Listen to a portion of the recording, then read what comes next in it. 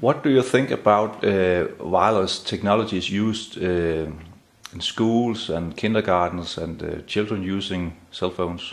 It is incredibly dangerous, incredibly stupid, and I think the people who authorise it should be locked away for the rest of their lives because they shouldn't be walking around the planet. And the reason is that if I can use you as a young girl, if you are a young girl or a young teacher, the microwaves are affecting the eggs or the immature eggs, the follicles in your ovaries, 400,000 of them. The radiation is 10 times more dangerous to this DNA than any other DNA in the body, and nobody knows why, it just is. So your eggs are already irradiated and could produce a genetically damaged child if you have one. The biggest danger comes when you become pregnant, because your fetus has your damage if it is damaged by it. But in the fetus, for the first 100 days, it is forming, if it's a girl, its own immature eggs, because they're born with all of them, unlike boys who make sperms. They're born with all of their eggs. So what you are now doing is you are having a fetus inside you, and the eggs as they are forming have no protection, absolutely no cellular protection. They haven't developed it. So you are now irradiating what would be your grandchild.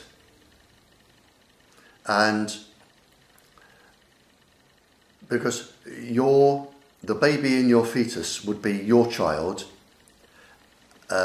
and the eggs inside the fetus will be when this child grows up and has her child. Does that make sense? Yes. Yeah. So it is your grandchild, and this is where the biggest danger is. It is in the grandchildren, which won't be born for another 30 to 40 years.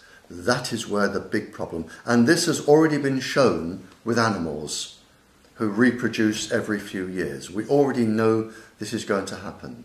So the people putting Wi-Fi in schools today, I think they should be sent to jail, I really do. Because they are going to cause this, and we don't know how many people it's going to affect, but we do know it's going to affect quite a few. They are going to affect the children to be born in 30 years' time, 30, 40 years' time. There has also been an experiment that shows microwaves affect it's called the P300 complex of the brain. In other words, and there are a couple of papers on this, a child will have delayed thinking. So if a child is sitting an exam, they won't be able to think of the answer straight away. It's delayed. And they'll almost, like a little bit like dyslexia, they won't be able to think of an answer straight away, or if there's an emergency in their life, there's just a slight delay. And it could affect their examinations, it could affect the whole of their lives. And this has also been shown. What would your message be to parents and to schools and to kindergartens concerning wireless technologies? Get rid of them. Get rid of them straight away. There is a solution. A solution is just to use a piece of wire about that long and use a fibre optic cable or a telephone line, and the problem is solved.